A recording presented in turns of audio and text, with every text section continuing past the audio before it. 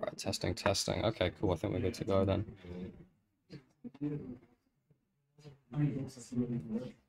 All right, everybody good? Everybody set?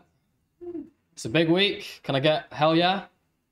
Yeah. Let's do it. All right, so this week we're going to do a bunch. We're going to do Transformers today. We're going to do 3 parts of the underpinnings of ChatGPT over Tuesday, Wednesday, Thursday. That is supervised fine-tuning, the reward model, and reinforcement learning with human feedback. So over that time, I'm going to hopefully better take you guys through the process of implementing your own dumbed-down version of ChatGPT. We're going to go through not just the theory, but also a lot of the hands-on code and engineering behind the system. It will be hard. It will be mathematical. You guys have made it here so far. And I think that already puts you in a rather elite group of people. And if you can make it through this, then you'll really be within top very few percentile of people who can do this and are aware of how this kind of stuff works. So it's really my pleasure to be able to be here and take you through that. And if it does get challenging at any point, just feel free to ask questions, ask questions, ask questions. I'll stay here all night if we need to. And so, yeah, all of this is totally free, of course. I'm here just for 2 reasons, really. 1, because it's so interesting. And 2, because I think it's a great way to give a lot of value to you guys. So hopefully this is helpful, and hopefully it will help you position yourselves as people who understand the state of the art, not just some of the best people, but some of the best when you can take this away and show people what you've worked on. So I hope you're as excited as I am. So I don't really think the week where we're going to cover ChatGPT needs too much introduction. You've all seen what it is. You've all seen what it's capable of, generating very competently natural language or other forms of text data as well, like code in all kinds of formats. And that is what we're going to go through, all of the underpinnings of that. So today, what we're going to cover is, pull this up. Today, what we're going to cover is the T in ChatGPT. That is the T that stands for Transformers. So if you guys want to open up the AiCore portal, you can go to the Deep Learning for NLP pathway, and there's a notebook in there, which is the Intro to Transformers.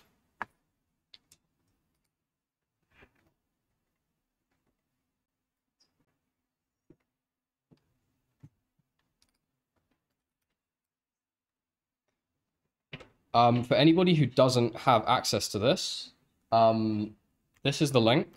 It did work. You've got it. Does anybody not have access to the notebook or the portal? They need help with yourself? Okay, cool. You guys at the back. You've submitted. You've signed up to the portal. Okay. Oh, the open notebook doesn't link doesn't work. This is a known issue. Just zoom out. It's because one component is covering the other. So if you do Command minus or Control minus, your screen will zoom out slightly, and then it should be uncovered. So that's my fault, not yours. Thank you for making me explain that to everybody. How embarrassing. But you should have access to this. So, yeah, so pull that up. Just give me a second.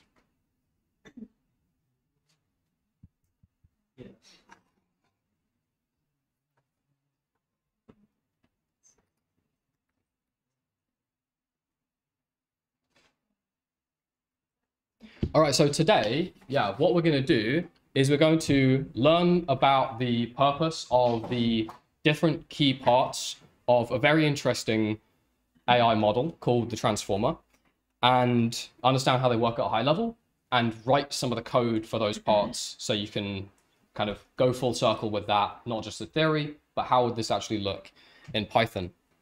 And this model is really interesting because it's kind of one of the first in the class which seems to be able to be used for general purpose computing rather than having a specialized model for a specialized task. For example, a computer vision model which has all kinds of tips and tricks focused on that problem and make it inaccessible for other problems. The transformer seems to be able to handle different modalities and lots of different types of problems in the same way, just through the different blocks, which you can see here. Can take in images, can take in text, certainly better at some than others. And this is the model that's behind the ChatGPT and all of the GPTs really, because this is the T in transformers. So as you're probably aware, it's very good at working with text data. And that's really where it's shining at the moment. There are some limitations with other modalities, but it can work for them, which is really exciting. So they are, able to not only process different modalities, but another interesting thing is inputs of different sizes handled easily by transformers. So whether you have a sequence of words which is 100 long or 10 long, they can all go into the same model, same parameters, and get processed in the same way. And what's really nice about them as well is that they're extremely efficient. They can be implemented in an extremely efficient way where lots of the computation can be parallelized, unlike we saw recurrent neural networks where for every token you want to generate, every word you want to generate, you have to do that step by step, or at least in the training phase, even when you already have the labels, you know what should go where. So transformers can overcome some of that, which we'll look at. How's the lighting? Hands up if it's bad. Might dim it a little.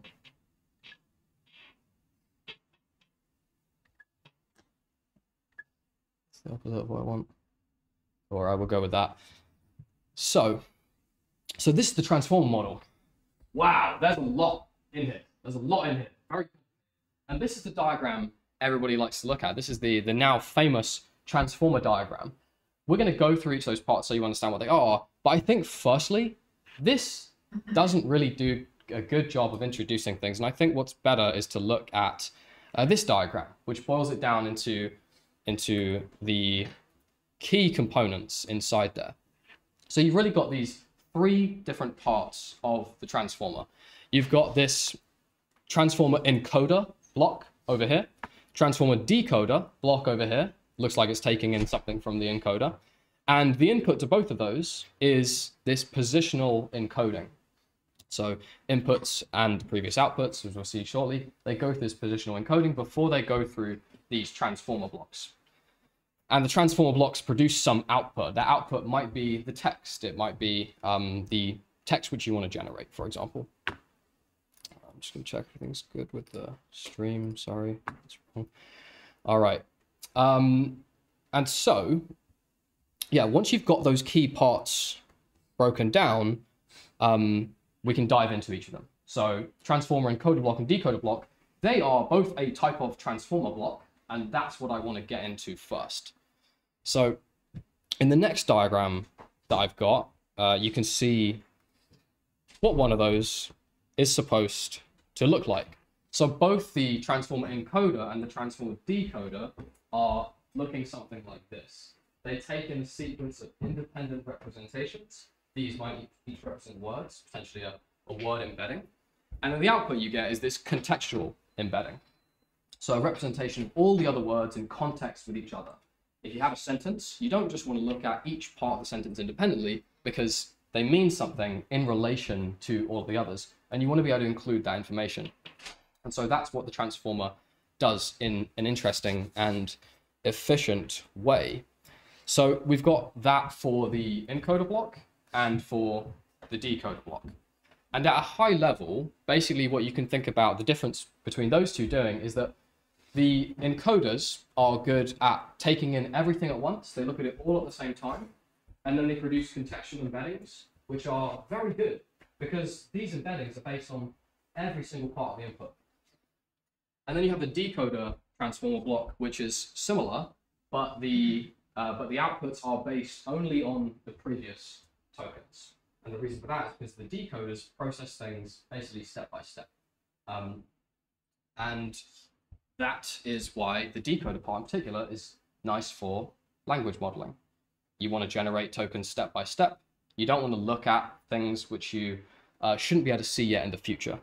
So to make that more concrete, what I'm talking about is we want to solve the problem of language modeling. I give the model a sequence, and given that sequence, which is part of my training data, I want it to be able to, looking at the first word, correctly predict the next word. Given the second word, could correctly predict the third word, and so on. And so when it's predicting the third word, of course, you don't want it to be able to see anything from the third word and beyond. You want all of that to be hidden. And so that's how decoders process things. It's that they hide the context, the information available from the other inputs to reduce those outputs step by step. So this is exactly what you mean by this contextual representation. Exactly what I mean by this contextual representation is some combination of what the inputs represent, including information from other inputs. So if you have a sentence, the animal ate because it was hungry, the word it, of course, it has its own word embedding, but it, in that case, actually basically means animal. So you want to incorporate a lot of information from that animal token into the other one. And so the output that you get for that word it should not look like the token for it, really. It should look much more like the token for animal. And so that's what I mean by providing contextual representation for each input token. And the word tokens are the typical example. But in general, you can produce representations of things as well. These inputs could be pixels. This is a much harder problem to solve. We won't talk about it today, but these could be the different pixel values of an image, RGB transparent. And you pass all of those in, and then output of the first transformer block would be the representation of that pixel in context of all of the others. How does it look, or what does it mean when it's surrounded by all of its neighboring pixels?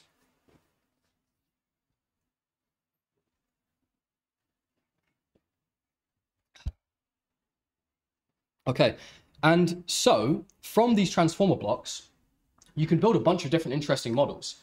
You can take this diagram up here, and this overall is what you'd call an encoder-decoder transformer. It has both the encoder and the decoder. Question? What was inside the transformer? We'll get there. We'll get there in a moment, yes. I know it's exciting, but take your time. So, is it fully connected?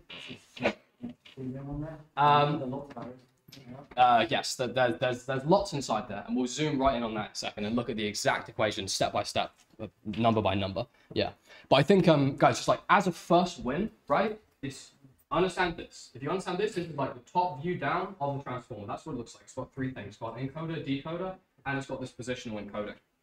So, and the next thing that's, I think, useful to understand is, okay, what's the difference between the encoder and the decoder? Roughly, encoder can see all of the representations at once. So all of the outputs can be based on all of the inputs. And the decoders, what they do is they only look at each token kind of not including information from the future, basically, is what I'm trying to say. I feel like I need to find a way to introduce that. But, so to come back to where we were, you've got this architecture here, which is this encoder-decoder transformer. It contains both. And these kind of models, encoder-decoder transformers, they can be useful for things like translation or maybe question answering. Why is that, right? So let's bring back what we know about encoders and decoders. So encoder can build a representation of some input here, which contains all the information from that. So think about asking a question here. You give a question to your model. You want to find a useful representation of that question in numbers, which contains all of the right contextual information about the question. And so that's what a decoder can do, right? Because you've got all of the question in advance, you want to be able to look at every part of it. And then for every part, you want to understand what does that mean in context to all of the other parts. So that's useful to go into the decoder. You've got a very strong representation of what the input there looks like. But you want to answer that question. You have to answer that question word by word. You can't give every word prediction at the same time, because the word you predict at each different output is going to depend on what the words before it were. So you need to kind of do that in sequence. And so that's where the decoders work, because when you give it the label of what the correct answer to that question was, it should make predictions in the outputs which don't include information they shouldn't have seen in the further on part of the sequence. So we'll look at that as we go forward. There's a lot here as well, guys. So if anything's confusing, I can diagram it. I can go back or forward. So don't hesitate to ask. So the prediction only depends on the previous one, previous one word, not all the previous. It will contain the context from all the words so far. If you're on the second word, that will only be the first word. If you're on the fifth word, that will be the 4 words before. So should I be previous outputs? Sorry?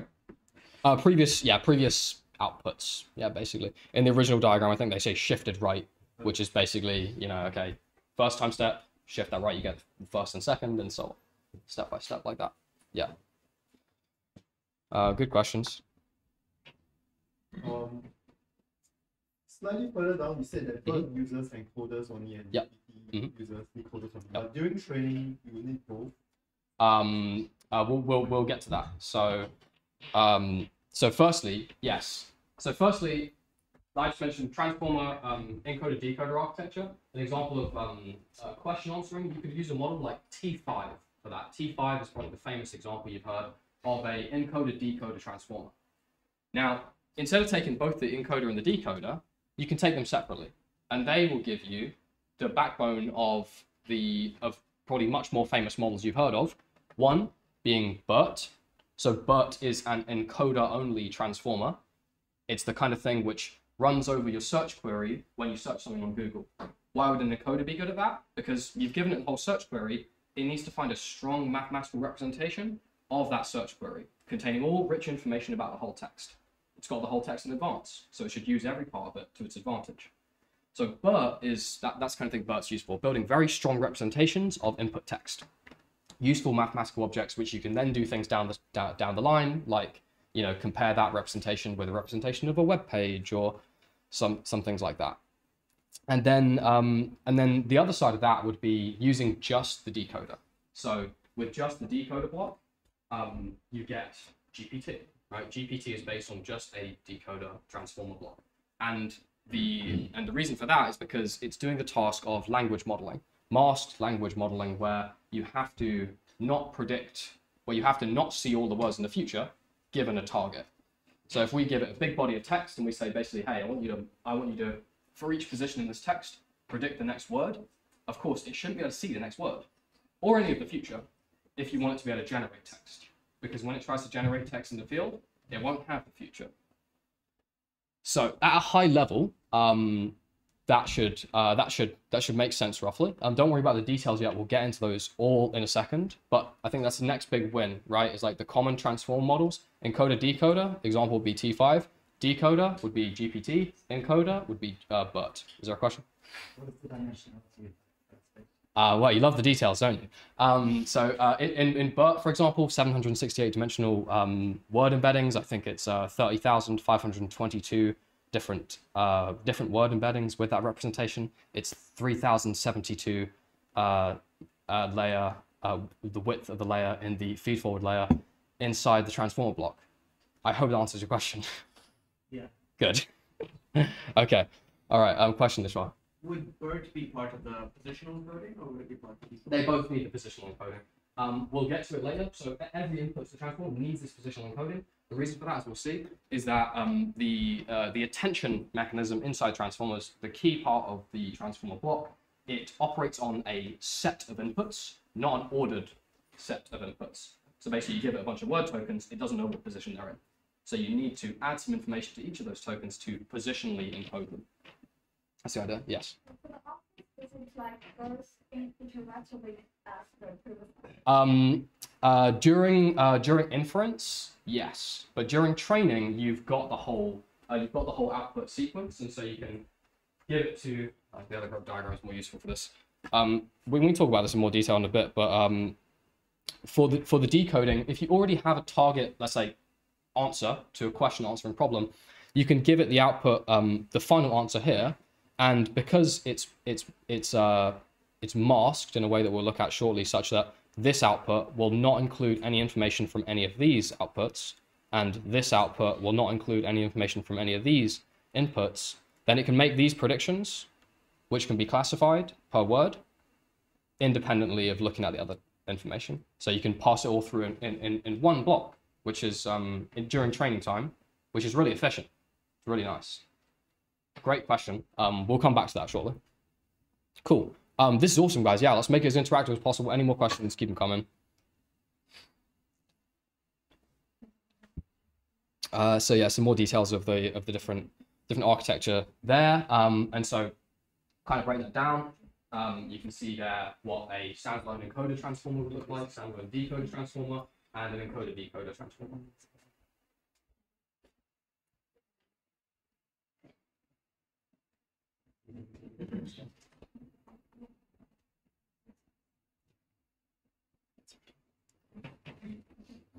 Okay, cool. So I think let's get hands-on with it straight away and actually try and use some of this stuff. So I'm gonna delete this. You can see it in your notebook, but I'll code it up live so so you guys can see what's happening. But in here, what I want to do is I want to pull a transformer straight off the shelf. I can get them online. A lot of these models are available online, incredibly, and I'll try and use a GPT model, GPT-2, to generate. So firstly, run that cell to pip install transformers.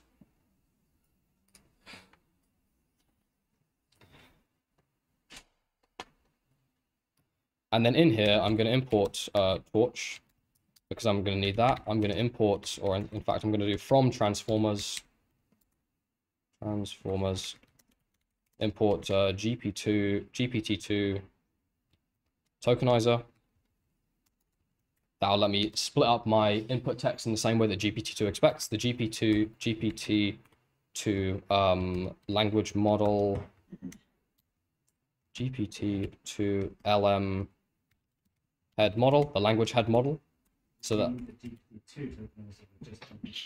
I need a GPT-2 tokenizer. Thank you. And then what I'm going to do is I'm basically going to tokenize some. I'm going to get my tokenizer using the GPT-2 tokenizer from pre-trained. And you can do this for any other kind of tokenizers as well. You just give it the name of the model which you want. This is all from Hugging Face as well. So I think I included the docs just above here. No, I didn't. But if you aren't sure about this stuff, then you can just look up Hugging Face GPT-2. And then you'll be able to find the full documentation for this model. Here it is. Here's how it works. Here's how many people downloaded it last month. Wow. And here's the kind of here's the way that you can use this straight off the shelf. This is basically what I want to do here, actually. So to go back to this, I get the GPT-2 tokenizer from pre-trained. I want to get the GPT-2 model from pre-trained as well. LM head model dot from pre-trained.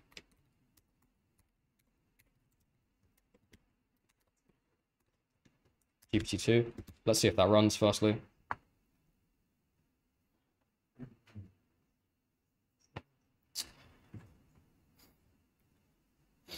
It should start running and download GPT-2, which is a big model, by the way. So if you run this locally, just make sure you got enough memory. I think it's 1.5 billion parameters in that model.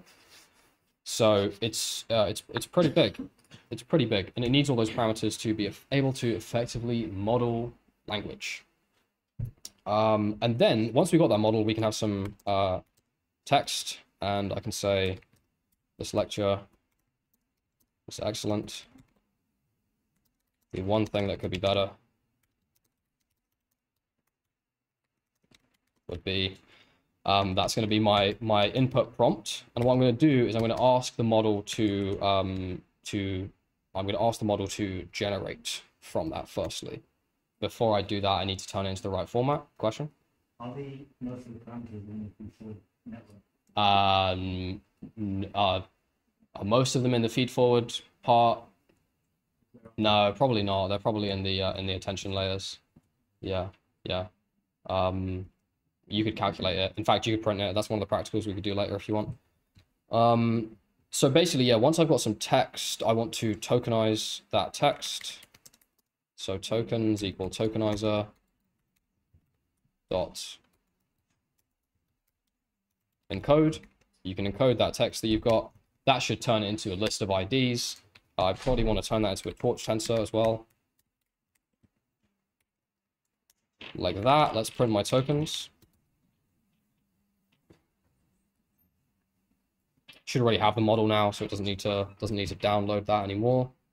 All right, that looks nice. And then we can try and make this prediction. So we can do the model, call the model on the tokens and see if anything comes out. We might hit an error here, I realize. No, it seems to like that. Okay, so there's like a big output. What is that? It's huge. It's a huge output. So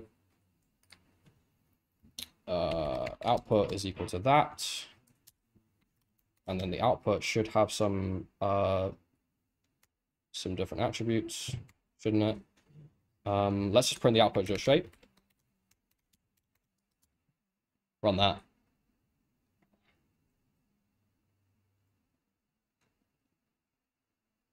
See what we get. Okay, so you can see what the output is here, at least the type. Causal LM output with cross attention, with cross attentions objects. That's not exactly what we want, is it? Can I index that? Maybe just get the first output.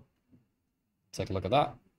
Okay, so here's the first output. That looks more reasonable. That's a torch tensor. So what's the dot shape of that? Let's have a look.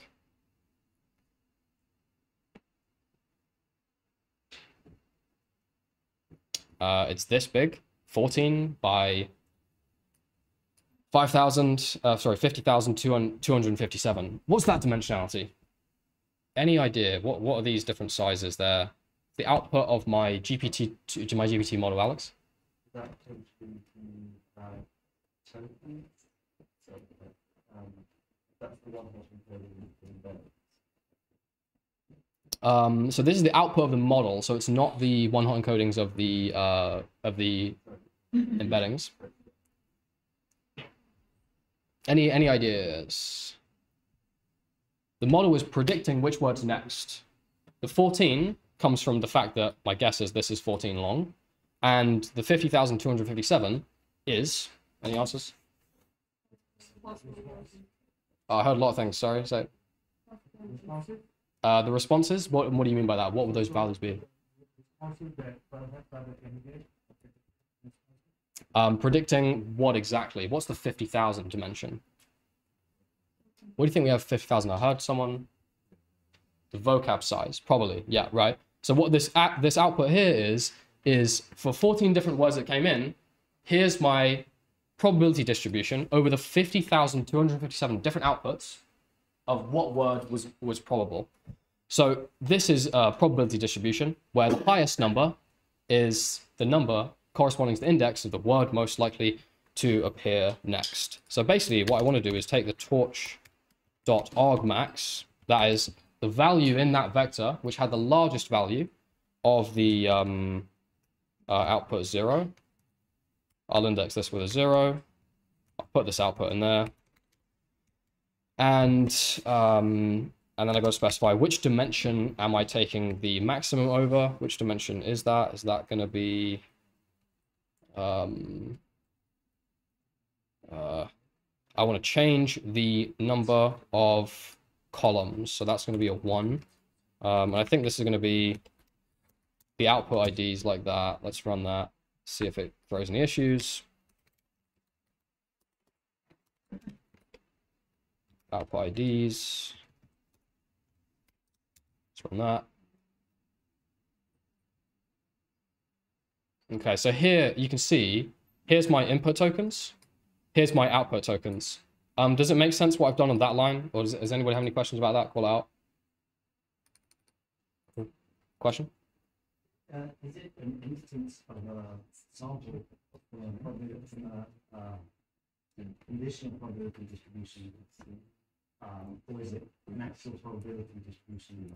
It's an instance of a, sorry, it's the probabilities. So it is the probability distribution over which words are predicted next. The whole model represents conditional probability distribution. Yeah. So basically the whole function here, this is basically saying, you know, probability of outputs. So this is the function, your probability distribution. What's the probability of each of these outputs given these inputs? That's kind of what those numbers are in there, exactly. Cool, right, so now basically I've got these tokens, I just need to decode them with my tokenizer. Tokenizer.decode, my output IDs. And let's see if that works.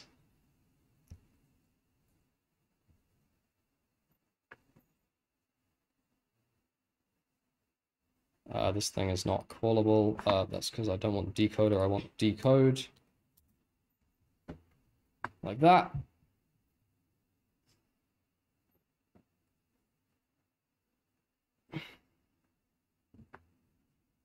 And what's going on here?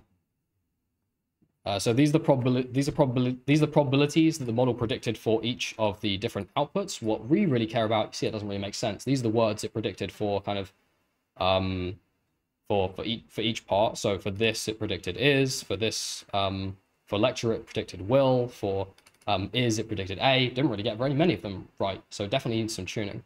But for the last one, it predicted 2. Makes sense. Makes sense that the next word is probably 2. Would be 2. And so if I wanted to get my output IDs, or the next predicted word, I would just do my output IDs indexed by the last item, I guess, and then basically I'd get this prediction of the word 2. And I do that on sequence to produce each prediction step by step, and then I generate a sequence through that. So if I were to put that through here, then you'd get out the output prediction. And that was the word 2, okay? So that's basically how this model works. I think there's probably a cleaner example in your notebook which you can look at of how you can do next word prediction. But that's kind of using GPT-2 straight off the shelf, right? You pull it from online, you get hands-on with it straight away. We're going to go deeper now, so less practically useful, but more deep into the insides to understand what's going on within this model. Any questions? Yeah. So for the prediction, for example, the first prediction code, the issue is like for the first index 0 to index 3 was as the prediction code before, yeah. Or it's just the fourth word? It's everything up to that point. Yeah, so 0 to 3 in that case. Yeah. Good clarification. Nice. We'll see. Sorry, I keep saying we'll see this coming. So next up, any other questions about that? That's GPT-2 straight off the shelf. Nice model, big model. People worked very hard to train that. People worked really hard, and you guys can get it just like that, easy. So there it is. That's how you use it. So, yeah. So one thing I want to comment about is basically like the transformers. As I said, they have been able to tackle a lot of different problems, and throughout all of the progress that's been made since the announcement of transformers, you can see that what's changed is not the transformer. Like for the most part, the transformer is pretty much the same architecture introduced initially. The changes are not that they're not that significant. You know, that same diagram I showed at the top today, that is the one that's basically the diagram we're using in all of the other models. But what has changed is basically trying to format the tasks, the different tasks you have, in ways that can be processed by a transformer. So, for example, you might instead of just doing next word prediction, which is how most of these transformer models are pre-trained, you could take that pre-trained model and format the input as a sequence of tokens followed by call it a classify token, and you pass that all through the transformer, and the output for that classify token you can take as, okay, these are the predictions, these are the probabilities of the different things I want to classify instead of the next word. So you can fine tune it like that. And yeah, for examples there, BERT's trained to predict blank words missing from its input. GPT's trained to predict the next word. T5's trained to solve span corruption, where you remove a bunch of tokens and just replace them with one. And so to kind of go a little bit more deeper with the code, I've just got an example here. I won't code this one up, but it's really just for demonstrative purposes. You could make your own whole transformer with a PyTorch class that looks something just like this, the key line being here, where you've, again, just pulled off the shelf this transformer layer. So in Torch, you know, of course you've got all kind of layers we've looked at. some of the simpler ones, there's a transformer layer as well. Everything we're going to look at next is wrapped up in that layer. So if you do want to train a transformer from scratch, you can just pull out that class and specify that class specifically is actually for transformer decoder architectures. Sorry, transformer encoder decoder architectures. So you have to have some encoders and some decoders, but there's equivalently like transformer decoder class, transformer encoder class, and they behave slightly differently, as we'll see. But that one wraps up everything nicely inside, so it's all contained. So take a second to look at that example, and it'll probably give some clues as to what happens next. If there's any questions now, I can dive into them.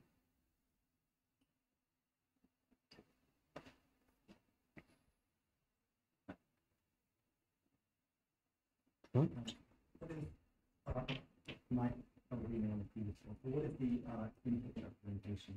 What's the what, sorry? What is the original input representation before it has the position? Yeah, good question. So what is let's go back to the original diagram. So what is this basically? How's it represented? Yeah, it's represented as in the case of language modeling as word embeddings.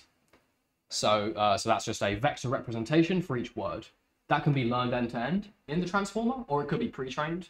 What dimensionality is like? For BERT, I think it's what did I say? Yeah, it's 768 for BERT, but like Floats, or is it it's a floats. Yeah, it's like okay. 16 or 32, but floats. Yeah. How do you get from a sentence to that? So you can train that from end to end, like you can see in this code here. So this minimal transformer, minimal number of lines, it's got an embedding layer, and so that basically contains that's just like a lookup table for, in this case, 100 different items. What would be their 512 dimensional representations? So it's a big matrix. You give it the you give it integers. So you give it integers like the token IDs that we saw above, these things. And each of them basically just slices out a particular row of that matrix and takes that as its embedding. It's initially random. It can be trained end to end using gradient descent in this transformer model. Or you can get them off the shelf. Yeah, you can get them off the shelf like, I don't know, use Word2Vec, but I don't really think anyone does that nowadays because everybody uses the embeddings from BERT. The BERT is the good pre-trained model with the good pre-trained embeddings these days. So that's where you can get them from. Cool. Am I making sense so far? Any confusions? Right, so self-taught embedding is basically us doing What does that? So the self-taught embedding line, just us doing what ourselves. So is the self-dot embedding line us doing what BERT does, but by ourselves? Yes, but it's only us doing it in a very simple linear way. We're basically just, in fact, it's not even a linear way, is it? It's just saying, initially, take this index and give it a random vector. That's what we're saying. There's like nothing intelligent going on there. And then we process it through some layers, make predictions. Those predictions will probably be wrong. They have a loss, backpropagate the loss. That gives you some signal of how you should update the embeddings. The embeddings should change. And that, the same process will be true if we're using a recurrent neural network. The same process is true for training the embeddings in Word2Vec, which is basically just optimizing a single layer neural network, where the first layer is an embedding layer. But what we're going to do is we're going to take those embeddings through like a much more, I guess a more complex process. But the key thing that we're going to do with the transformer is just like take advantage of lots of biases that we know that this data should have, essentially. The way that we can think about, right, words behave certain ways, or data should be allowed to represent itself in different ways. That's what we're going to do. So the embedding layer comes at the beginning of BERT, it comes at the beginning of GPT, it comes at the beginning of Word2Vec, it comes at the beginning of an RNN. It's just basically a lookup table for your initially random embeddings. What's the loss function to get to the embedding? Mm-hmm. What would be an example loss functions? So what you do is you take that embedding, process it through several layers. Those layers you make a prediction from. It's probably going to be a classification of the next word in the language modeling problem. And that's so classification, the loss function you use there is a cross entropy loss. So that's how you approach that. But again, you could train them for a regression problem. I don't know what it could be. It's like, I mean, while their example is like you could have an image of an NFT go into a transformer, you predict the price. and then you train it on that regression end to end in the same way. Yeah. So, we're all thinking about text, and that's, what we're going to use it for. That's what we demonstrate. But I just want to highlight, like, these transform models, they work in the same way for any kind of wild modality of inputs, it seems. So there's no parameters in that embedding layer at all? Well, there's this many. There's the product of those two. Those are the parameters. So essentially, you have this big matrix. It's initially random. It's full of numbers. Those are all parameters. And what you're doing when you get something from the embedding layer is you're giving it an integer, which is basically which row of that parameter matrix do I want. Yeah. And that's your vector. So they are the parameters. Sorry? You're going to backpropagate and train those. Yeah, to all of those. Yeah, exactly. That's exactly right. So those are the parameters there, and they'll have their own gradient set, and we'll have their weights updated as such. Nice, good question. Yes, this is awesome. So many questions. Keep going. Yeah. Are we assuming here that our input will be 100 words? Yes, that's exactly right. Yeah. So that's a fixed size vocabulary. That's what that is. Not fixed size input sequence length, but fixed size vocabulary. So in BERT, that's 30,000. In GPT, it's 50,000. Something like that. So is this training both the encoder and decoder? Yes, this one would be. Exactly, yeah. So here I've got this transformer layer. Like I said, it includes both encoders and decoders. I haven't tried it, but I think if you set that to 0, it will give you an error, because in the the encoder-decoder transformer, you need the encoder to pass stuff to the decoder. So in that case, you change this transformer for like transformer decoder. I think there's a class like that. Yeah. So for any training of transformers, you will need both? No. We'll look at that. But no, you don't need both. No, for training? You don't need both for training. No. Spelling mistakes are taken into account by the embedding. They probably like make a variant to like. So they may, or they may just count it as an unknown token. If it's a very common misspelling, it may appear as a word in your vocab. ChatGPT can handle it, so it must have used. It does, yeah. Yeah, I have a feeling there's probably models on models, and there's probably like spelling correction models and those kind of things. But a lot of that can be baked into the language, model as well. So, yeah, maybe it does have representations for very common misspellings, or at least character misplacement, common misspellings. If we're doing the positional encoding right after the embedding, yep. Why would we need two separate layers for that? Why would we what? Sorry. Are we doing the positional encoding for that? Okay. Yeah. So why would you have two separate layers for that? So the positional encoding is not. This is fixed for any. So the positional encoding does not depend on the input value. It depends on the input position. So if I have word 5 in 2 different sequences, the word's probably going to be different. The position encoding is the same, because all it does is encode the position. So it's not the same. The positional encoding is not trainable. It could be. It can be, but in the original case, it's not. It's not trainable. Cool. In that line that's highlighted, are we mentioning 512 dimensional vector being added to another 5? Yeah, that's exactly right. Yeah, we'll see it in more detail at the end, but basically you can just think of like, I've got one vector in space, that's the original embedding, and then I add little vectors to it, which basically create positional variations of this original input, Okay, this is the word when it's in position number 1, this is when it's in number 2, this is when it's number 3, this is number 4, and the model can detect those little changes and use those to understand it means it's in a different position. Cool. Good questions. So, so you can print that out. You can print out the transformer, the modules of the transformer module in the model, and you can see everything inside there. So if you want to take a good look inside, take a browse through that, and that's exactly what's going on in there. Take a few minutes to do that. Take a few minutes to look over the code that we've looked at so far, and and then we'll jump back into it.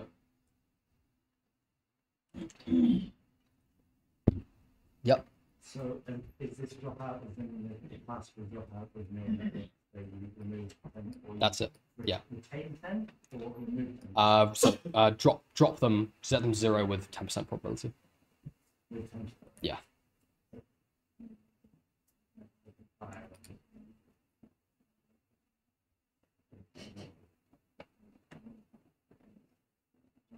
Why do we do that so many times in a row?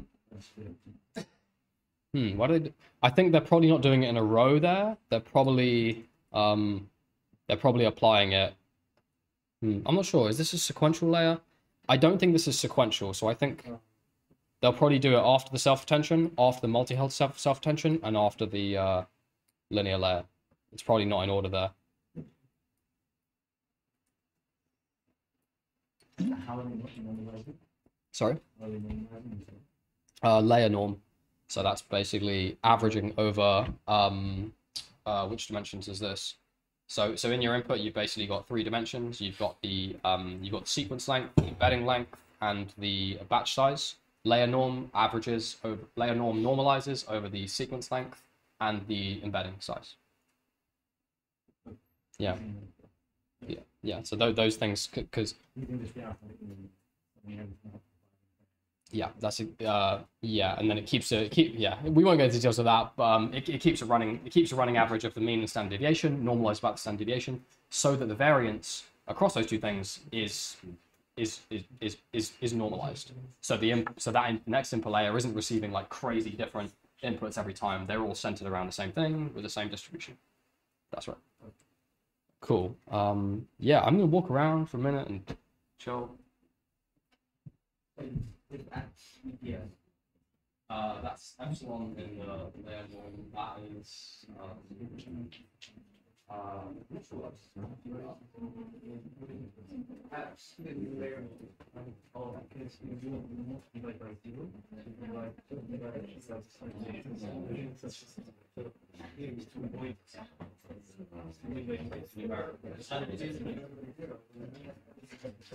yes.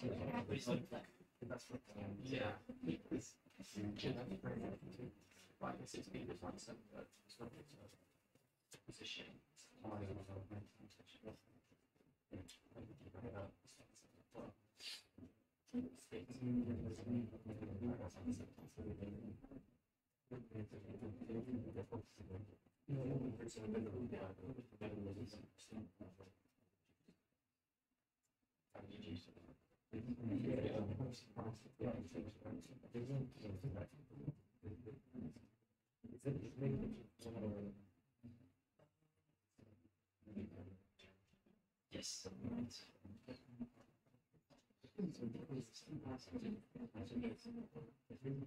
Oh,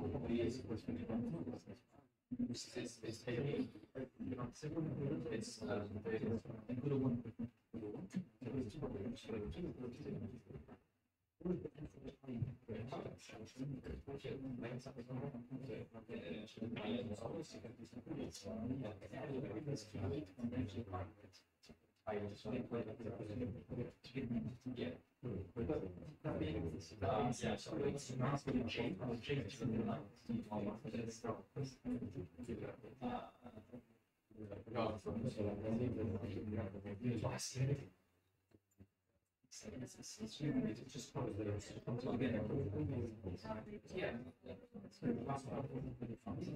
Is anybody not able to hit the note?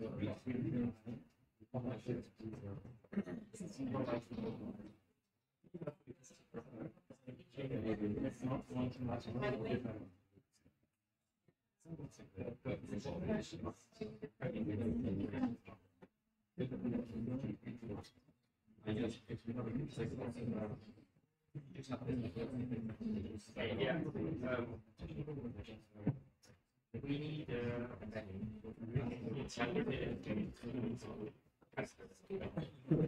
the primary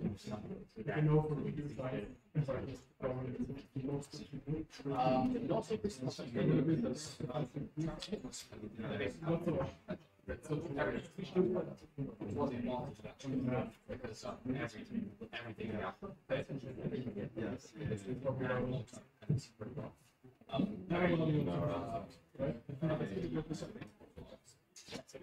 what's the reason for not being part?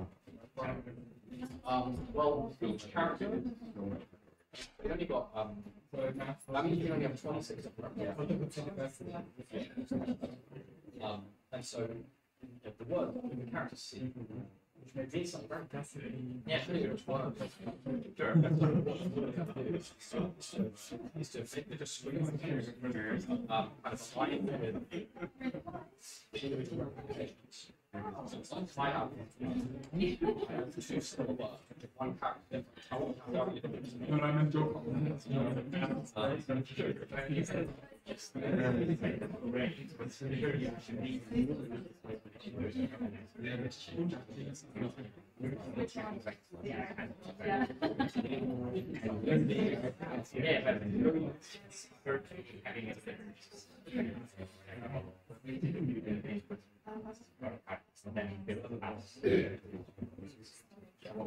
What's the reason that? I guess maybe it's not so many ways you can look probably more than what works. Because one word of text, and that's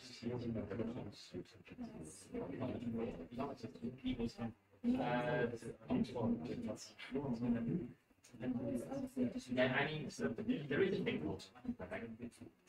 There is a table. I mean, technically,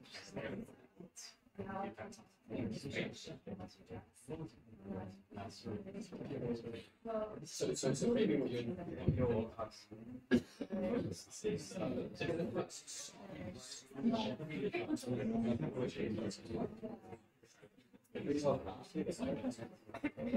the reason for that is because you pay attention, you have to do that three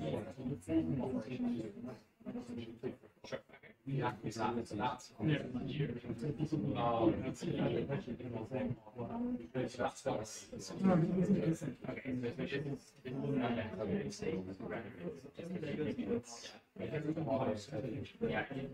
but the context window in the traditional sense of the is context window basically.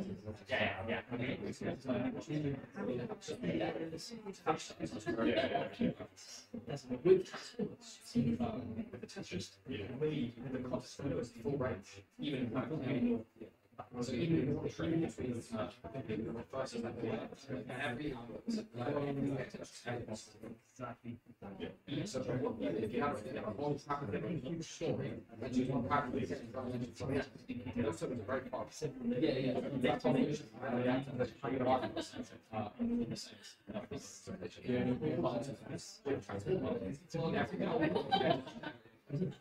so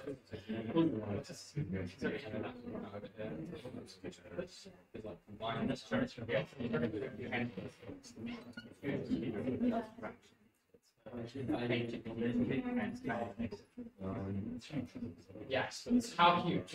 Yeah, it's infeasible. Yeah, there is nothing. Yeah, the output. I think it's like, yeah, it's how transformers to work with videos, for example. Like I said, each of those is yeah. Yeah.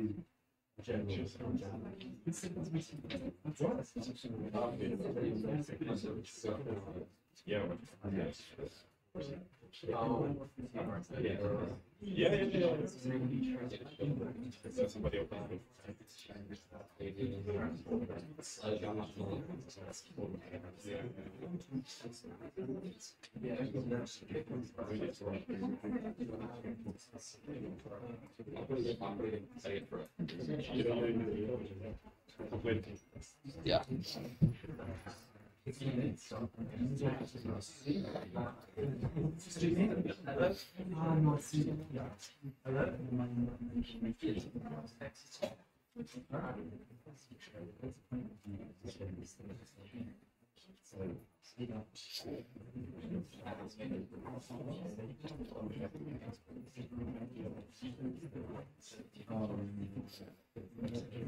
Good to have you guys. All right.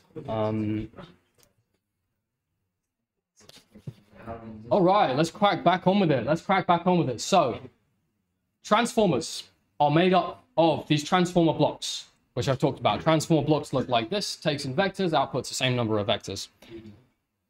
But most of the time, it's not just one layer. It's many transformer blocks stacked end to end. And that is in the same way that neural networks are deep. This is a deep transformer, and each subsequent representation formed by the transformer block combines the context of the layer before. So in the first layer, you're building representations which combine the context of the individual tokens, the individual other words. In the next layer, you're combining representations which combine the representations of the original words, and so on. And it gets deeper and deeper, and the representations get more complex, more rich, and hopefully, gradually, layer by layer, solve the problem you care about, nudging the input a little bit closer to what you care about throughout this layer of transformations. Another question, sir? No. We'll look inside in a sec.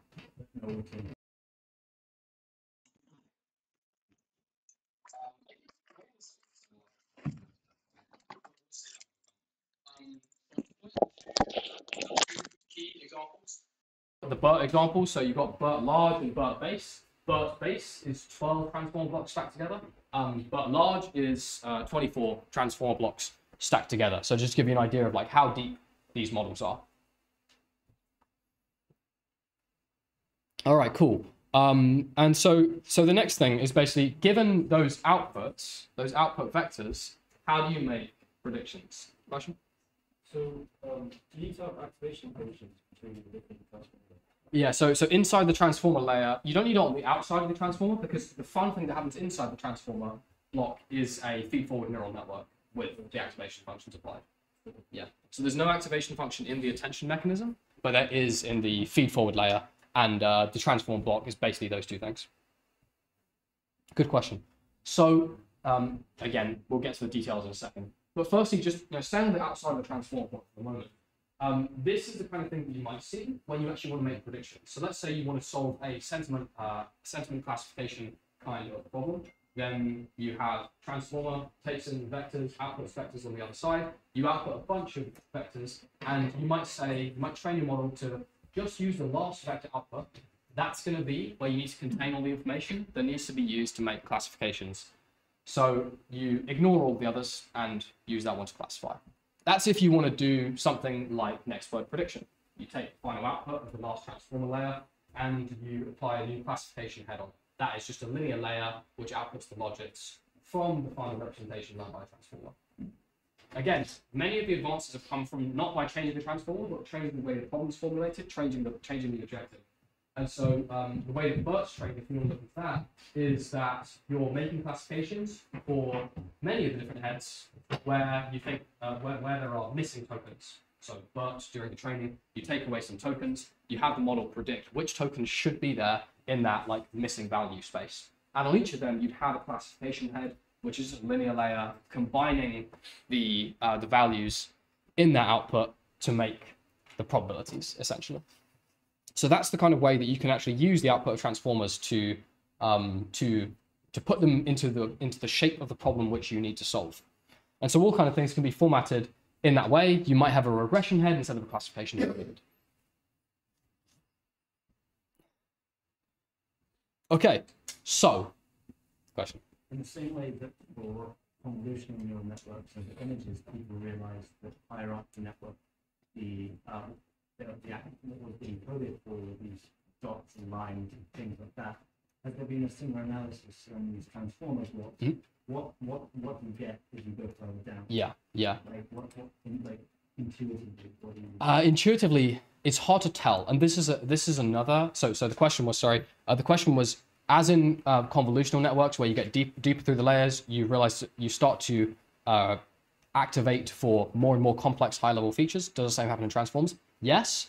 It's hard to tell what exactly, and that's a very active area of research, is like understanding BERT, basically like BERTology, you might call it, or visualizing the insides of what the transformer is thinking layers deep. It's very hard for text, you know, because you only have the inputs as words and the outputs as words. All the other 24 layers in between, they're just a big vector. You can see the connections between them. We'll look at that in a sec. But it's kind of hard to tell exactly what's going on. So the loss function is going to be. Yeah. The loss function will hopefully encode everything throughout all those layers, but you can't optimize what's in those layers directly. Yeah, I don't know what the loss function would be there. Don't think anybody does. Cool. Great. So yeah, we've got these three different types of transformers: encoder, decoder, and encoder-decoder, and you can see they all connect in some kind of different ways. So we're going to look inside these, but inside them there's just like a few key things, right? In there you can see this in the encoder block, for example, you can see the multi-head attention, and that's what we're going to talk about next. So we'll start off with just single head attention. We'll look into that. Or maybe I'll read through this to start with. So overall, multi-head attention, what does it do? I think these steps summarize it pretty well. So if you want to you want to memorize these, tell your friends how multi-head self-attention works, you can say this. So the inputs are linearly projected to form queries, keys, and values. We'll look at them in a second. The attention layer computes the weighting of the relevance of each part of the input has on each other based on how well the queries align with the keys. The attention layer takes a weighted average of the values, and then each head of the multi-head attention layer allows each part of the input to pay attention to different parts in different ways, computing different contextual representations for each head. And then the residual layer allows the gradient to flow back easily, even when the gradients of the parameters in the layers are small. The layer normalization stabilizes the training by making more consistent inputs to the following layer, and a feed-forward layer processes the outputs of the attention mechanism and apply a non-linearity to it, which is necessary, as we'll see. So, in the first step, what happens? I said we linearly project the input vectors to form queries, keys, and values. So basically, we do something like this. We'll talk about what they, how they're used in a second. But you want to get these three things for each of the inputs. You want to have a query, a key, and a value. So think about the inputs as words, right? So for each word, you want to know a representation of what should I look for? What else should I pay attention to? That's the query. You want to know what should look for me? That's the key. And you want to know what am I? What values do I contain? Those are the values. So to do that, like I said, we just take a linear projection to get a vector for each of those things. And you do that for every single one of the inputs. Input 1, 2, and 3, they each have queries, keys, and values, which are independent for the moment. So introducing these queries, keys, and values introduce a load of parameters. So you see a bunch of big matrices in there. And this is a trivial example where I've got 8-dimensional input and 5-dimensional keys. In practice, you're probably working with 768-dimensional input, and probably each of these are 768-dimensional as well. So this is a huge matrix. So there's a lot of parameters in there. To come back to the question earlier about where are all the parameters. Question?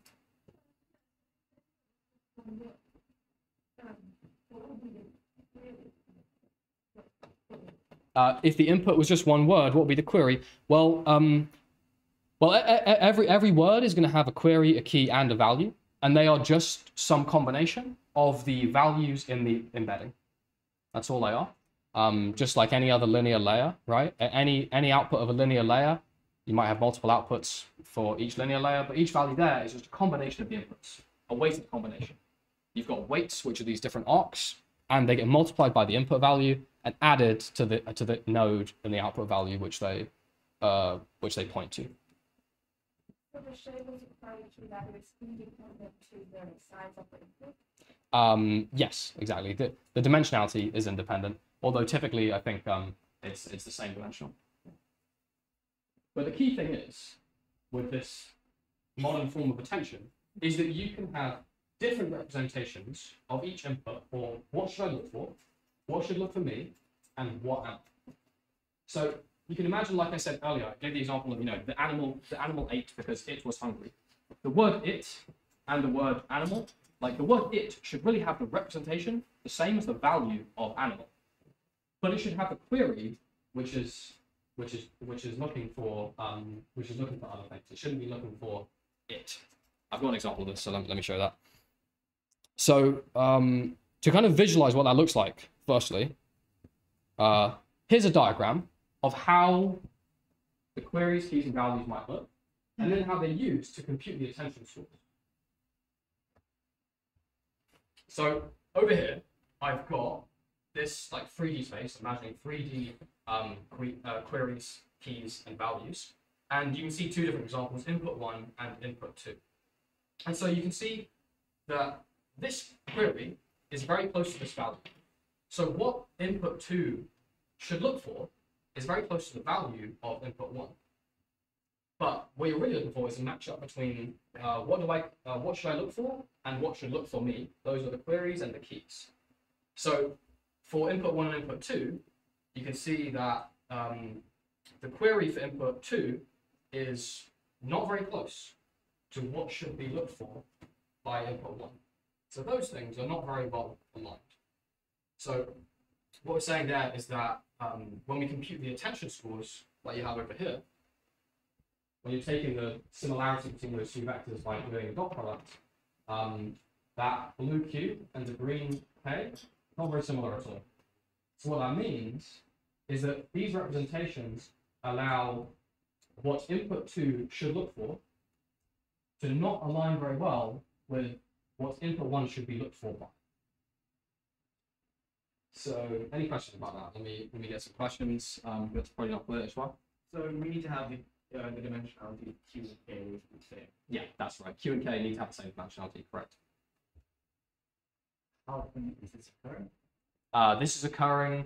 What exactly? You're projecting into the. I asked ChatGPT one thing. How many times?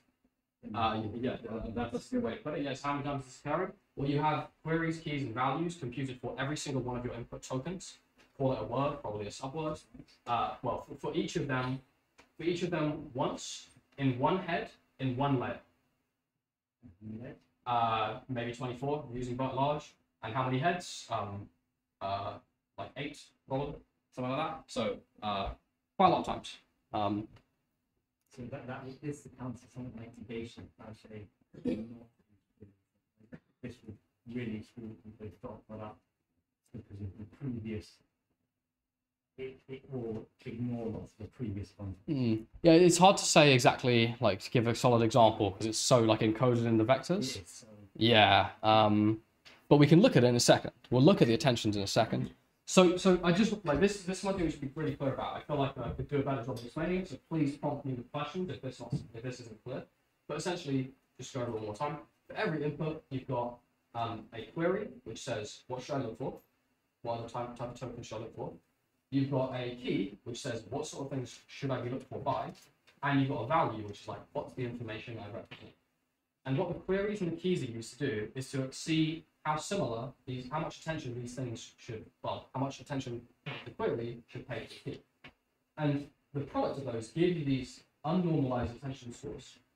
So to kind of talk through a few examples here, just before I answer these questions, you can see that that input 1 pays a lot of attention to itself because its query and its key, the green at the bottom left there, they're similar. The query aligns with the key. What should I look for and what should I be looked for by? They're very close. This one pays a lot of attention to itself. Over here, you've got the green Q and the blue K. They're like kind of aligned, not as much as the others, so some attention. The blue query and the blue K. So this is input 2. What should I look for and what should I be looked for by? They're not at all similar. They're orthogonal. And so that one pays no attention to itself. It might be probably given a simple example. It might be like the word "it," right? What does "it" mean? It doesn't really matter what the word "it" is. It really represents, is this the animal that ate because it was hungry, or the person that walked across the road because it wanted to, etc. And then this final example down here, bottom left quadrant, you can see that input 2 says, what should I be looking for? Is very poorly aligned with what input 1 should be looked for by. And so you get this negative value for their similarity. Good question. I was just wondering, like, how do we choose the prediction makers in the first place? Which, like, it just seems very convenient for like the query and the keys to match up on the right basis. Yeah. So they're randomized initially, and we'll train the whole model, including those parameters. Good point. These are trainable parameters of the model. We'll train all of these with gradient descent from end to end. So, so what that means, just to run over it, is you pass everything through this process with random parameters. You get a final output. You make a prediction. That's kind of bad. You measure it. You measure the gradient of how bad it is, and then you do the chain rule to multiply every transformation through the model so far to get to the point where you end up with the gradients of the loss with respect to this, and update those parameters in the direction which decreases that. So basically, it's just trained using the usual backdrop. Exactly. Yeah. This can all be trained using backdrop. Yeah. And that's really nice, right? It's like very complicated, but it's all trained in the same way. Question? No question. Yeah. Sorry, down maybe. Attention score calculation is not related to the value. Yeah, that's right. So what? How do you interpret that, the Q and the V? So my interpretation, the Q and the V are close. Yeah. So what did I say the Q and the V stand for? I said the Q is like, what should I look for? And the value is, what information do I contain? Those two things do not interact here, but they'll come into play in the next step. What's the intuition there? I'm not sure. I haven't think about it. But they're not related here. In the next step, though, they are. So once you've got those attention scores, by doing QK, that can be done as a matrix multiplication, and then normalizing it so that they have a unit variance and zero mean. Then you can pass them all for a softmax, which will normalize them. So you turn those unnormalized numbers into values that sum to 1 for each different input, and they're all positive. And that gives you basically a distribution, probability distribution, over which other inputs should I pay attention to. So this softmax QK over DK, square rooted, that's your attention weights. That's what that part is. So it's basically for every input, what portion of my 100% attention am I paying to each different input?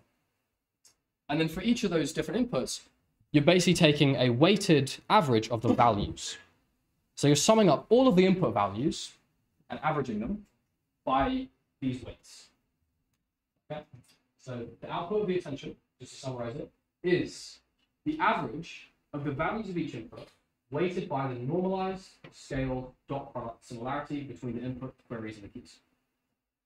Question? Is the softmax, are you assuming normally distributed values of the input softmax? That's what we're aiming for. It's not really an assumption, but it's just yeah, that's what we want, and that's why we divide by the decay. Yeah. What's decay again? Sorry, that's a great question. My bad. Decay is the dimensionality of the keys. Also the dimensionality of the queries. Exactly. Cool, good stuff. Yeah. So there's detail on why this is there, just below, or somewhere above maybe, if you want to read that. But that's the important equation. That's like the most important equation in modern day AI. Right there.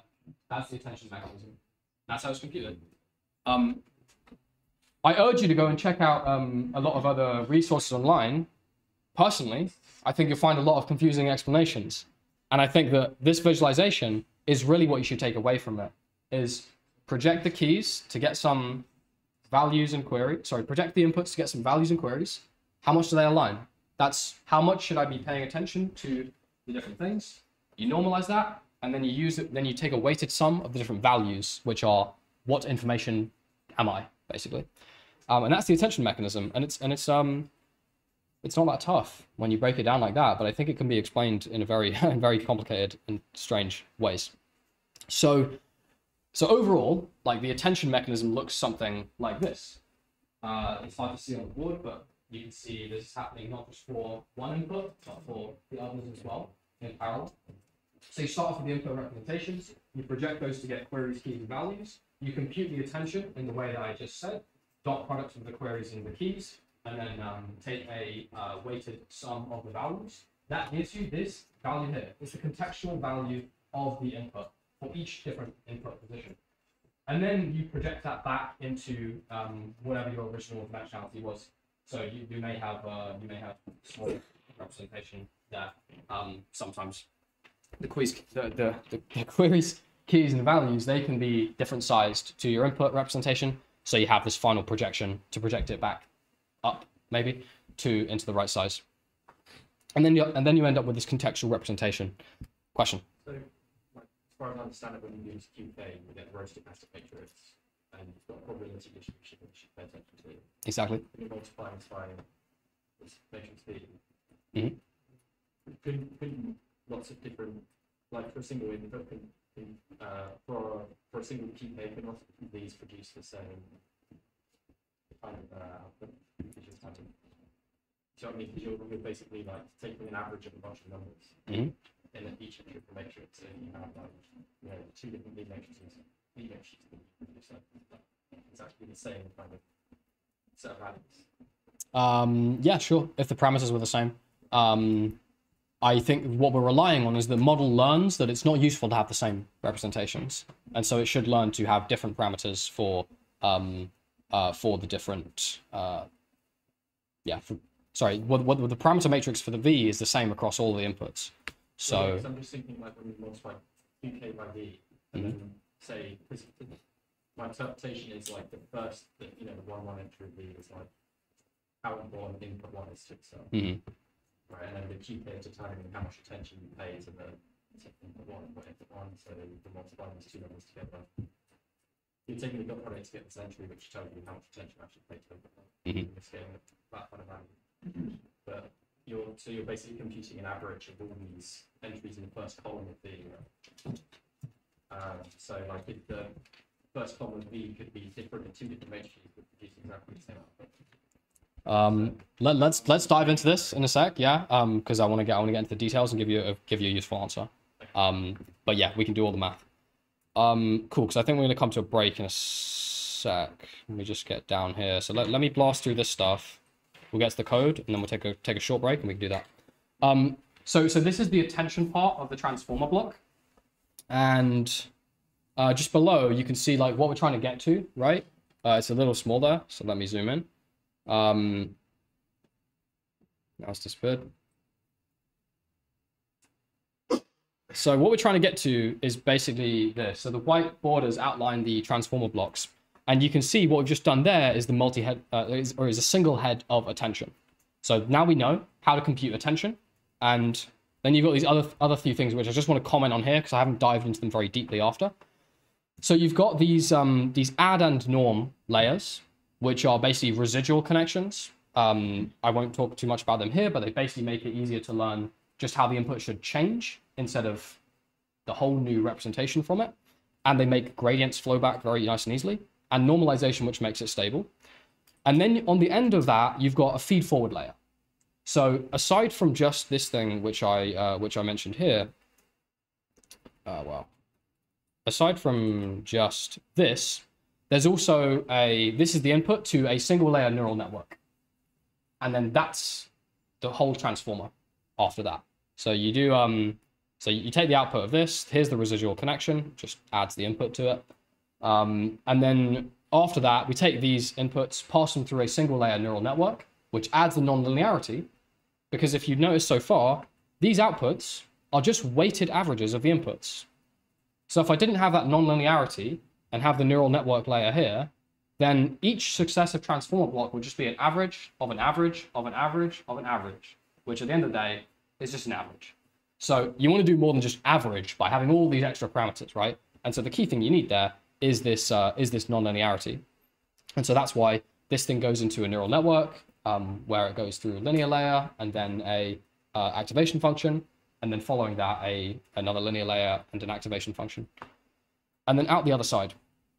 And so that basically makes up these whole transformer blocks, at least this simple one that we've seen over here.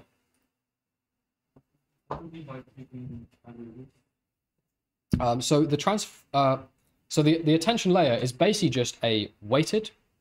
So the weighting is from there to there, a weighted average of these things. And so it's not doing anything nonlinear. It's all just like linear projections. Yeah. It is, but this is just the weighting. So you're taking, so you're basically just taking some average of this V is a thing. So it's just like an average of the values is really what you're saying. And that part is just totally linear. So you could compute these weights in any other ways. You could even have them non-normalized or something. But at the end of the day, it's just like a weighted sum of this V.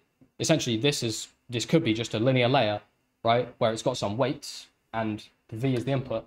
The output is going to be some weighted sum of V's.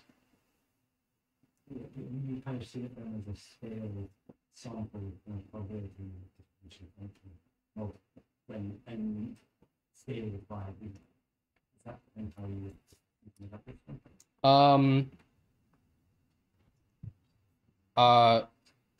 That's not personally what comes to my mind.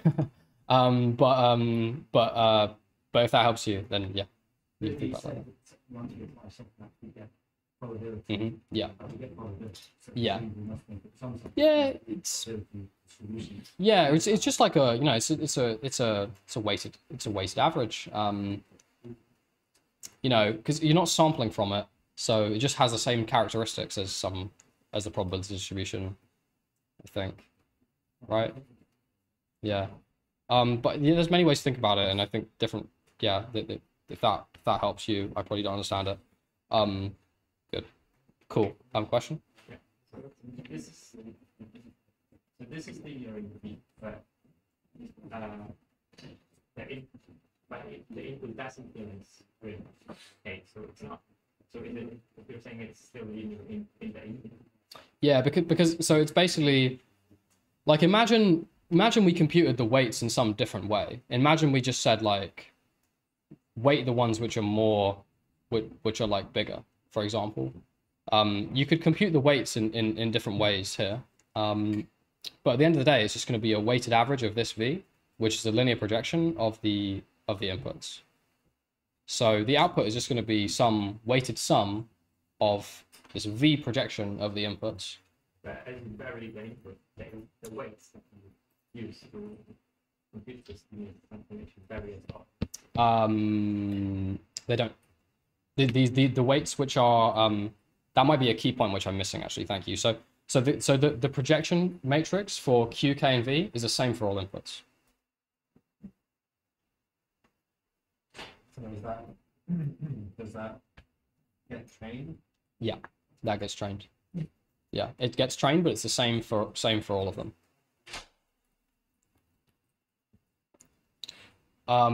But there are more than one of them.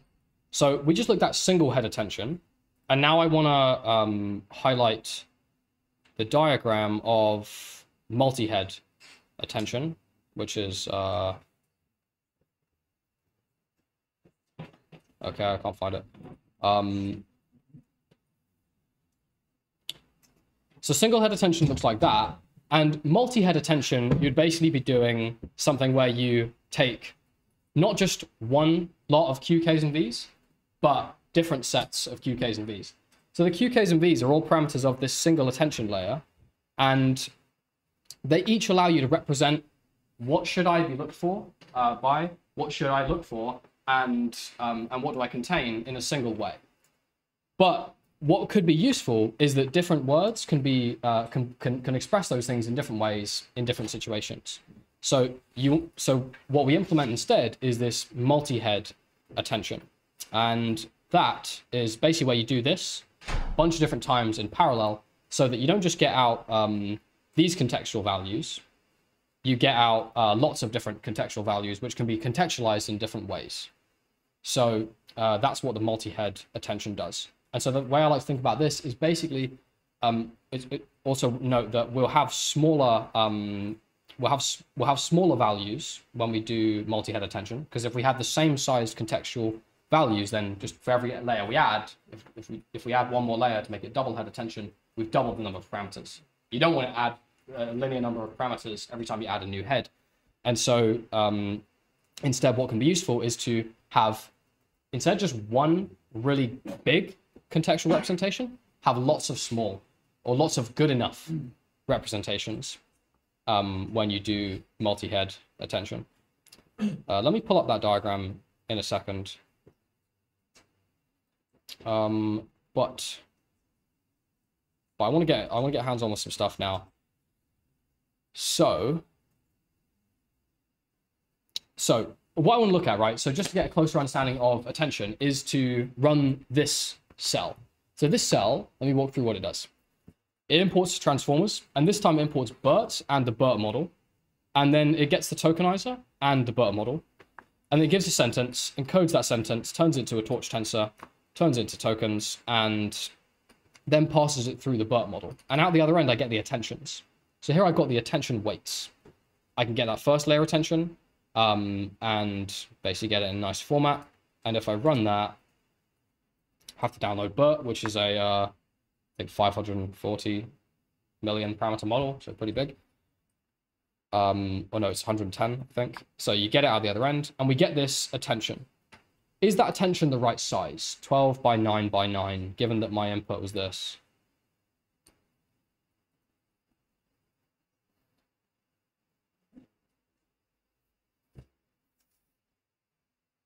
Any suggestions? How does the 12 by 9 by 9 relate to that 7-word sentence?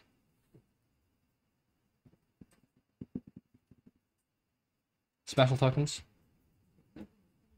Sorry? It's not counting the spaces. Good suggestion, but no.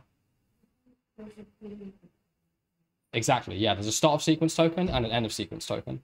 So when you tokenize this, you get something else, which this is the start of sequence and this is the end of sequence, 101 and 102.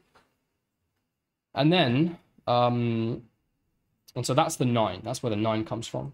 And so this 12 by 9 by 9, what that represents is the, what have we printed here exactly? We've printed the first layer attention dot shape.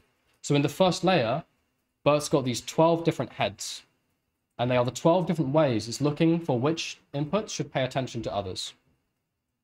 So in the next cell, what you can do is we can run a cell to show that attention. And here you can see, at least in the first head, which attention is paying attention to which. So what we've got here is like this reddish value.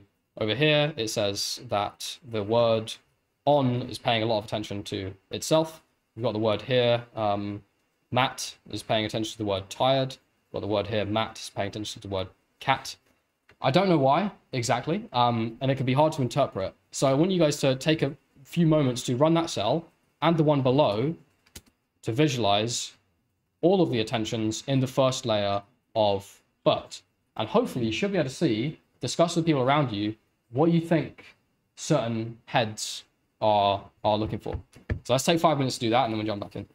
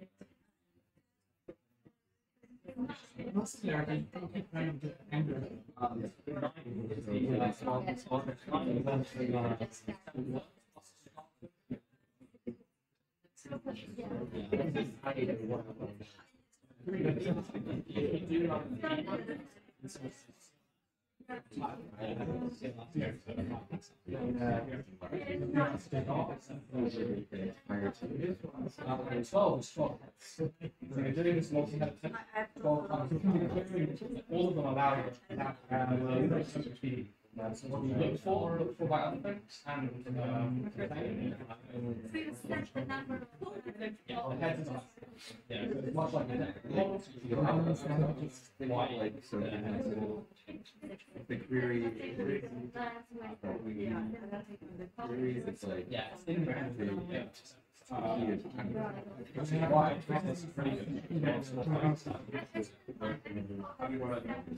But maybe we just make it better. If we got but it's going to change. I'm putting that in the second.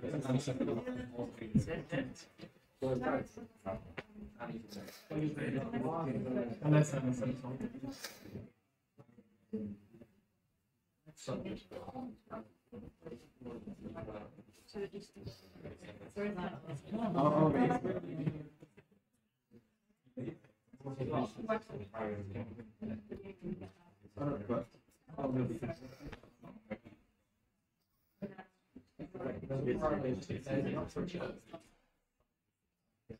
no. It should be QT.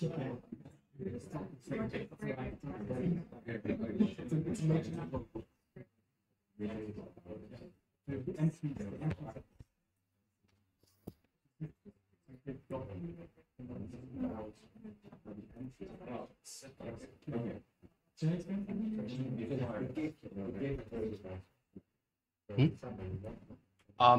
me do an announcement and then we'll go. Okay, cool. Who likes my t-shirt? What do you think? Can I get raise a hand who likes my t-shirt? Cool. Yeah. Wow. Look at all those hands. That's awesome. Well, I wanted to just make an announcement, which is that you guys, you're all part of a very unique group here, and I'm really pleased to have you all here in the room today.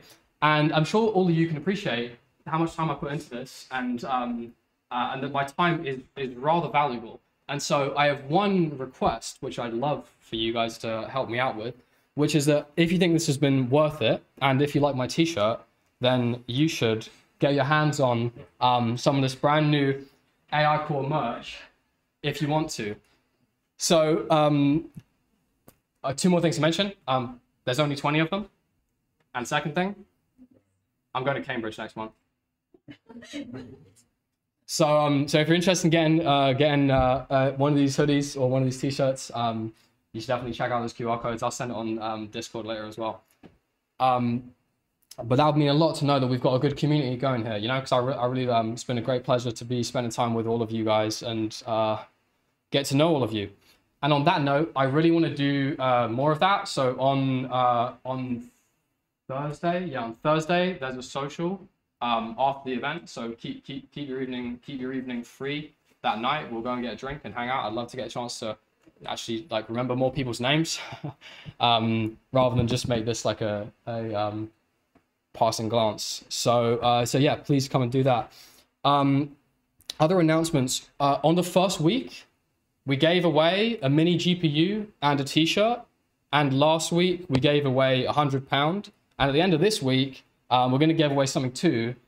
And what I want you guys to do, if you want to get your hands on some giveaway, is to pick your favorite diagram or something interesting from this lecture. Tag me and AiCore on LinkedIn and write something exciting about today's session, and let all the audience know that you guys are not just good, you guys are the best of good, because you're here understanding like what's very technical content, very hard to get your hands around, and you should be letting people know that basically for your future, to position yourselves as I'm AI master of transformers for my subject. I think that's a really unique opportunity that you guys have. And it's a really exciting future coming up. So you guys should definitely make sure to make the most of that. So don't hesitate to shout out about it. But yeah, tag me and AiCore on LinkedIn, and at the end of the week we're gonna do a prize. It's gonna be bigger than everything before. So I want to wrap up and go through a few more key things here, just in the last 5 minutes we have, and then we'll head off. So one is to highlight, I actually want to show you the diagram, which I spent ages making on the multi-head self-attention, which somehow didn't make it into the thing. But basically, this is what multi-head self-attention looks like. I'll try and make it as big as I can. But it's basically where you have not just one projection to get your queries, keys, and values, but you have many of those in parallel. So from the same input, you have different attention heads, which are projecting using different parameters to get what should I look for, what should I be looked for by, and what values do I contain.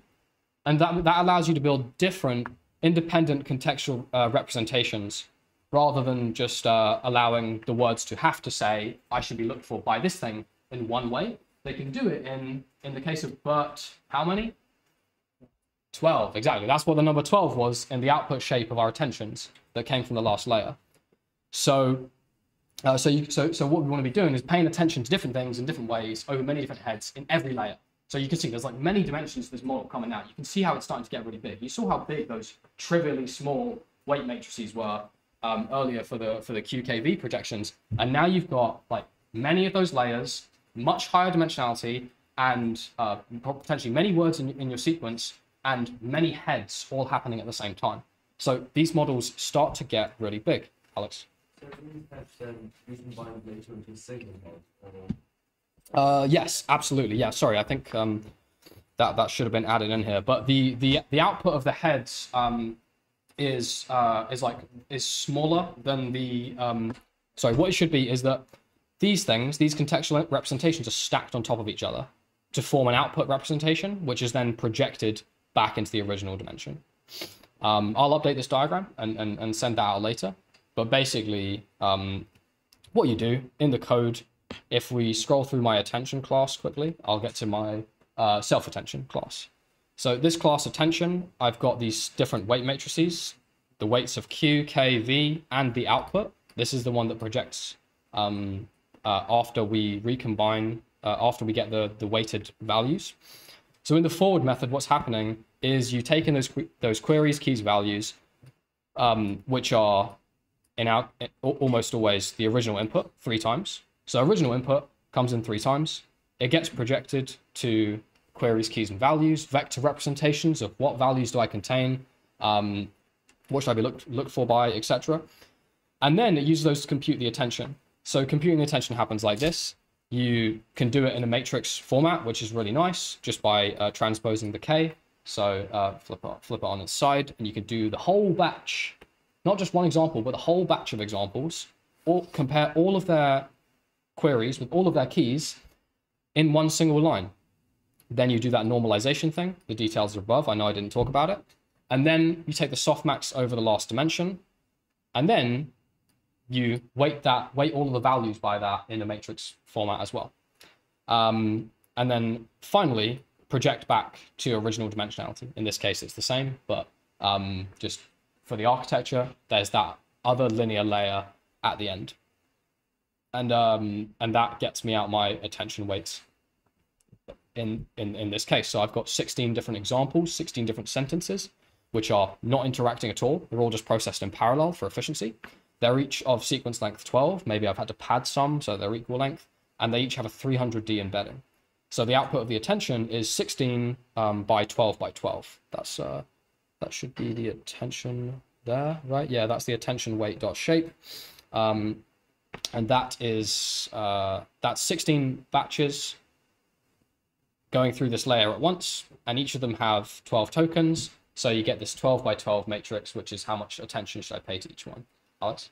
So the size of the sentence change the size of the sentence. Absolutely, yeah. So that's one really nice thing about transformers is they can take in any sized input. What's the bad thing about transformers, or what's the bottleneck here? Looking at this forward method, which of these lines is hardest, or most expensive, or limiting?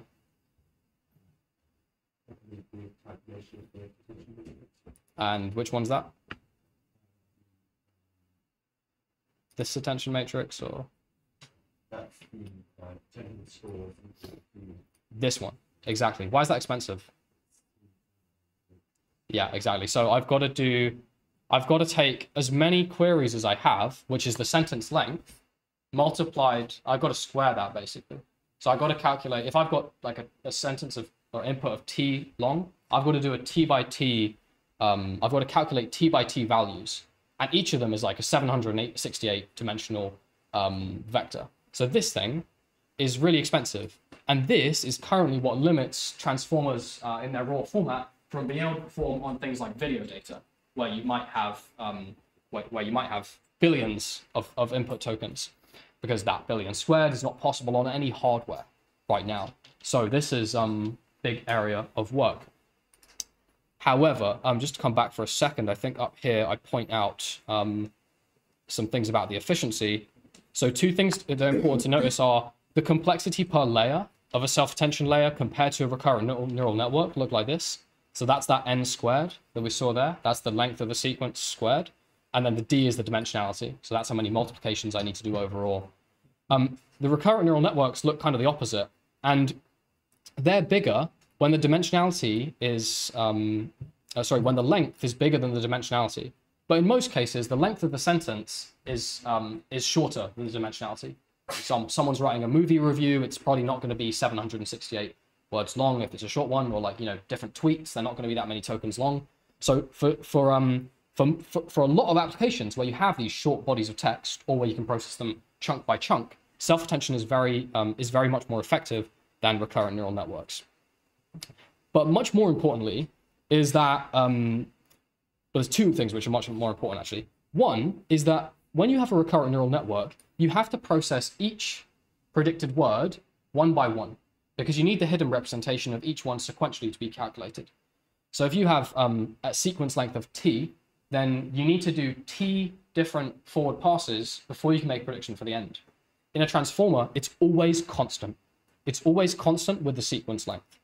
So of course there are more operations that need to happen inside, but regardless of the sequence length, you can perform the forward pass in constant time. It's independent of the time of the sequence length. Now, there are more computations, of course, because you've got to do this t by t calculation.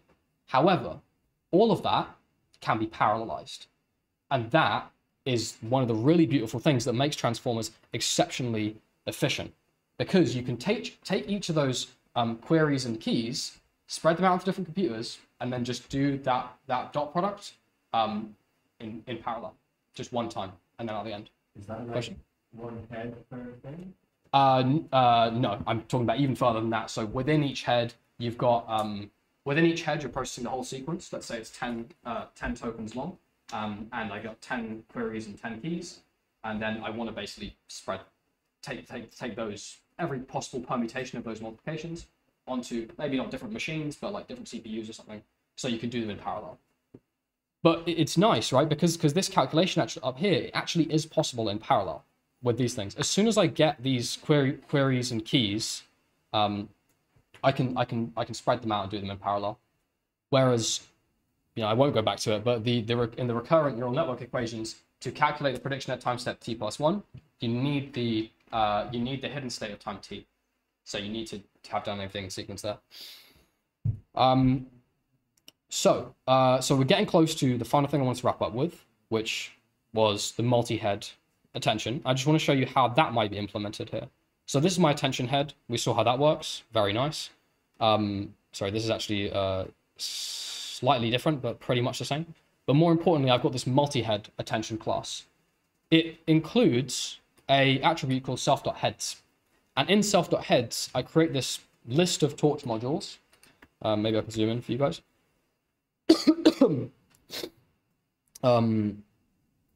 I create this list of heads where I've got different instances of the attention head class. So I'm just creating like that num heads, different heads. And then when I do the forward pass, what I do is I take the output and I apply each head to my queries, keys, and values. And at the end of that, I take the output from each of them and concatenate them, so I stack them all together. So each head outputs me a vector representation, each of the inputs, and then I take the outputs of those heads and I stack them all together. So I've got just one, same size as the input vector, because typically the input heads have a smaller size. So this head size here I'm talking about is the dimensionality of the query key values inside the head. So like I said, instead of having one big representation for the queries, keys, and values, one excellent representation of size D, it can be better to have head size different, good enough representations. So that's why you can split it into multiple. That's why it can be useful to split it into multiple heads and then apply them like this. Finally, the output is projection of all of those back into the original dimension. So the output size of the transformer block is the same as the input size. So that's multi-head attention. Is there any questions about that? Concatenate. So you just get given two vectors, either stack them like that or stack them like that, depending on which dimension you're talking about. Yeah, so that's stacking all the outputs of the attention together. You can do the same splitting, the reverse operation of vector reverse operation of vector examination.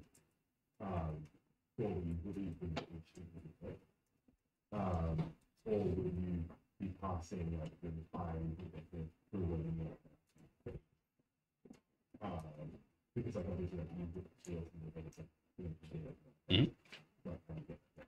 yeah, how do you get that D out? So let's look into this, right? So I've got my attention head class here. It takes in the original dimensionality and the head size. And so how does that work? It actually doesn't use the D. I didn't use that at all.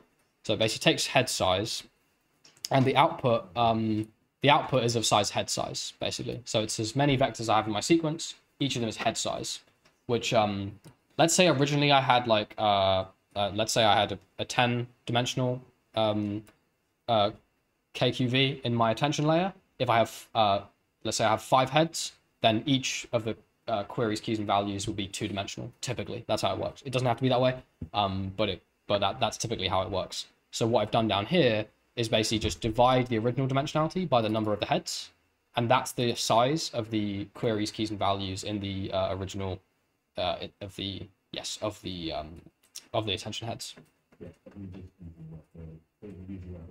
Yeah, just linear projection to project it back. Yeah, exactly. Yeah. Lots of linear projections going on. I hope everybody understands what that is. If not, let's talk after. So I'll wrap up in just a second. There's only one final thing, which I would, I'll leave you to look into masked multi-head, masked attention later. Actually, very quickly. You don't want to look at the future, so set the attention scores to negative infinity. When you take the softmax, it pays 0 attention to those outputs. This is how you can do the forward pass in a decoder on a whole sentence you already have without letting the model look at the future. Basically, force it to pay 0 attention to those in the future by doing this. You can implement this as such using like trio or trill. That creates a triangular upper matrix full of ones, and that basically sets those values to true. And then you fill the attention scores with float infinity where that mask is true. So that's the way you can implement this masked attention. Then when you pass things through the attention layer, it won't be able to pay attention to those things. And this is the final thing in this penultimate thing in the complicated transformer diagram, which is in the decoder layer, we have masked multi-head attention, not just multi-head attention. Okay, two more things I'm going to mention. One is the positional encoding. So basically, this is the input to an attention layer. It's an unordered set of vectors. There's no indication of which order they come in. So basically what you want to do is add some little bit of information to stamp onto each of those vectors to indicate where it is. And so in the original paper, they use this very complicated looking formula. There is a good intuition behind it, but it's not really that important. Basically what you need to think is that every embedding token gets a positional variant like this. So like I said earlier, you have this original vector and you want to create variations of that vector which indicate, the word dog at position 1, at position 2, at position 3. And so slight changes in the vector can be input to the model, and that gives it some indication of where things appear in the original input sequence. So that's the positional encoding which occurs before going through the forward layer. There's a class implementing it there. Final thing, I'll wrap up. The final thing is in in transformers which have an encoder and a decoder, the decoder has this multi-head cross attention. This is where the queries and the keys come from the encoder, and the values come from the decoder. So this can be useful in the case, like I said, example of question answering. You encode a question, you get a very good representation of it out of the decoder. Each of those representations have queries and keys. Sorry, queries and values, I think it is. Please check the notes. And then the multi-head attention can basically can pay attention not just to parts of the input, but to parts of the question. So for every different time step, every different output it's got, it can pay attention. It can look at using the keys passed in from the encoder. It can look at different parts of the input question and use those to inform its response when it produces the next character as it decodes them. Okay, there's a lot there. I'm taking up a lot of time, so I'm going to wrap up now. If you've got more questions, there's probably a lot. I'm happy to stay around and talk about it. And otherwise, I'll see you tomorrow, where what we're going to do is take Transformer, take GPT-2, and train it. We're going to have our own data set, and we're going to fine-tune it so that it behaves much more like a chatbot. All right? Are you already here or in the... And tomorrow we'll be in Nelson Mandela Lecture Theatre. Yeah, in the Saïd Business School. Thanks for reminding me, man. Cool, let's wrap up. Lots of questions. I still didn't quite know like what all the layers is a stakeholder layer. Yeah. I explained it